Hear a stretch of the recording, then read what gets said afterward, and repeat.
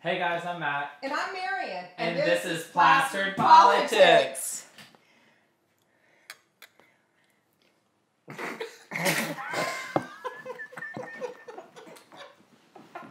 I'm sorry.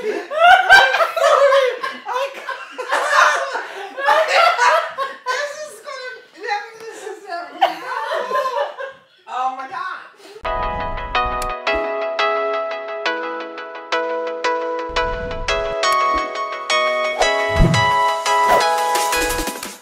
And I want to welcome our guest bartenders tonight. We have Andy and Josh both joining us. Welcome, guys. Welcome.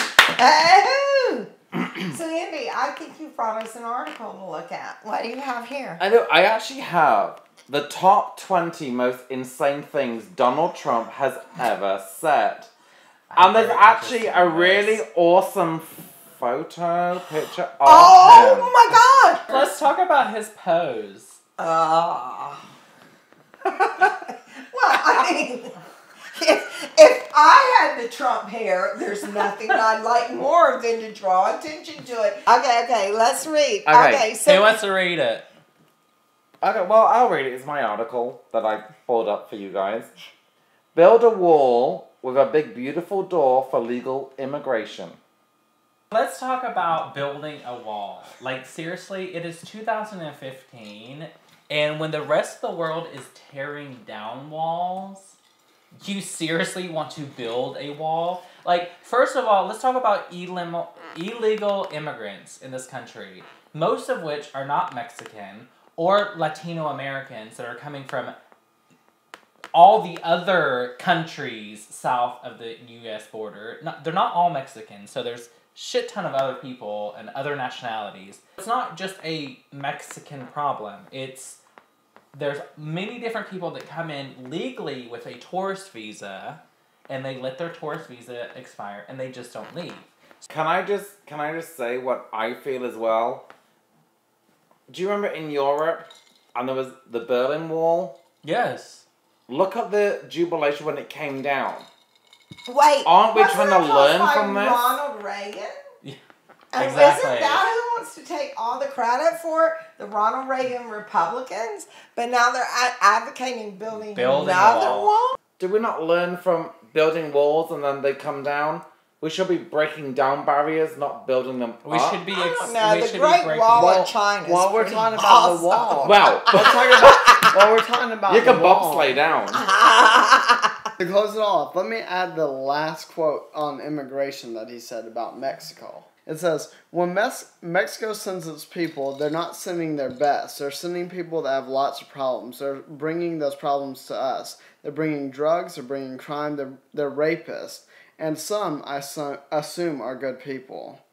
But That's first of all, let's talk about this notion that Mexico is sending their people. Like, they're knocking on doors and being like, "Yo, Ramirez, it's your turn. Let's go. You're going to You're going to the United States."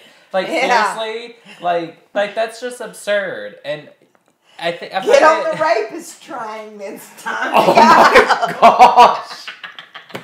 There are people who truly are afraid of immigrants, even though they don't recognize that that's their heritage.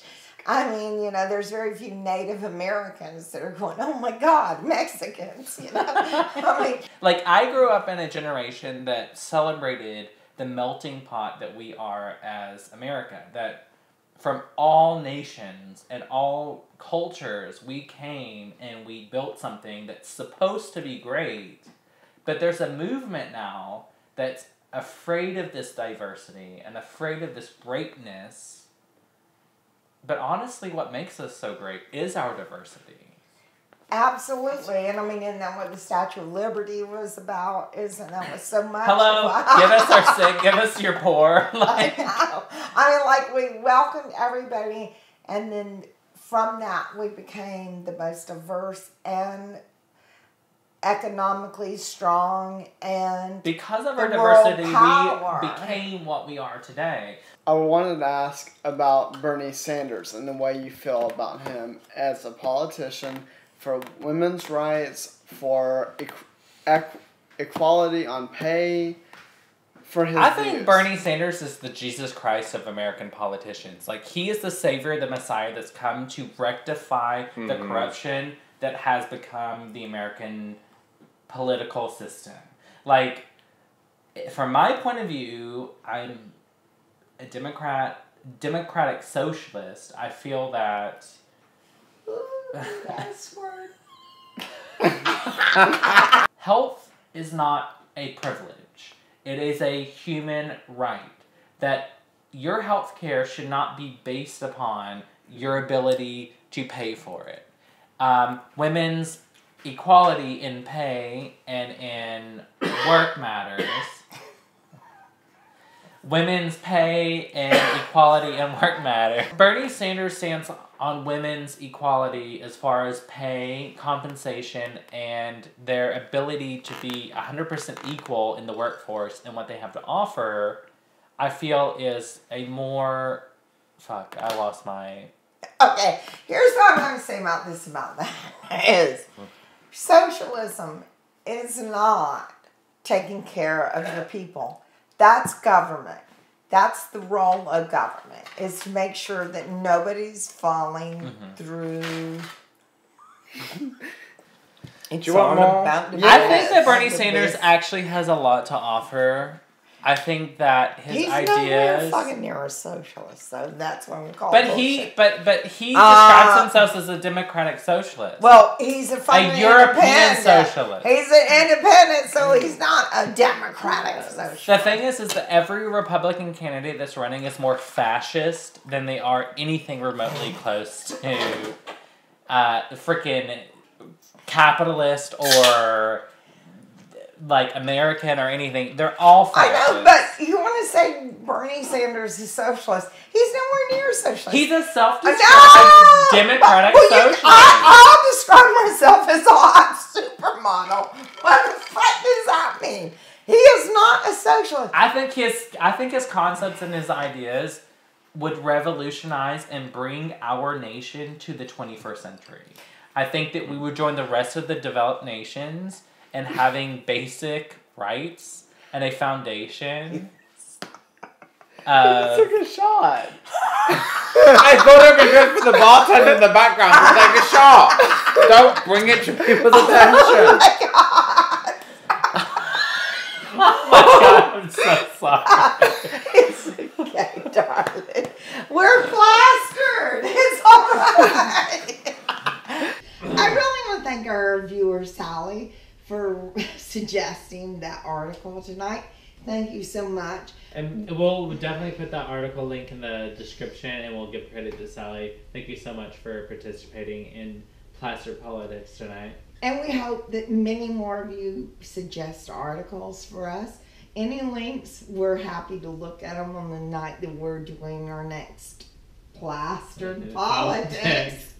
And we'll make sure to maybe give a giggle, maybe argue about it. Exactly. Who knows? Who knows? But we're looking forward to seeing you. So make sure that you make comments, that you subscribe, and share any. Make sure you share us with your friends. Absolutely.